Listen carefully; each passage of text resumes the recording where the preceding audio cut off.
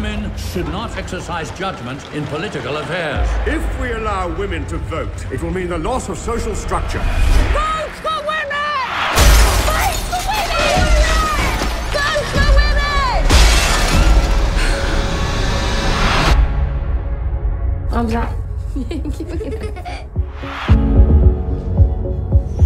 You work at the laundry? Part-time from when I was 7, full-time from when I was 12. We meet Mondays and Thursdays if you're interested. You a suffragette, Mrs. Elliot? I consider myself more of a soldier. As Mrs. Pankhurst says, it's deeds, not words, that will get us the vote.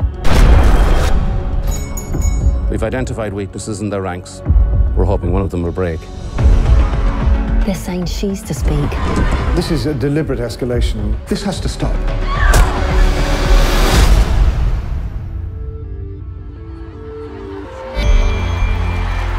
For 50 years, we have laboured peacefully to secure the vote for women. We've been ridiculed, battered, and ignored.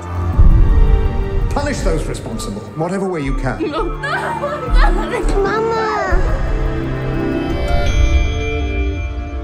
All my life, I've done what men told me. Well, I can't have that anymore. Took my love, took it down. I incite the women in Britain to rebellion.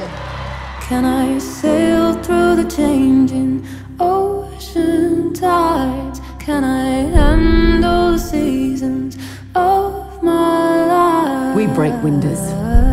We burn things, because war's the only language men listen to. Well, I've been afraid of changing. There's nothing left but to stop you. We're in every home. We're half the human race. You can't stop us all. Time makes you bolder, even You might lose your life before this is over. I'm getting older too. We will win. I take my love, take it down. Never surrender. Never give up the fight. In the snow-covered hills.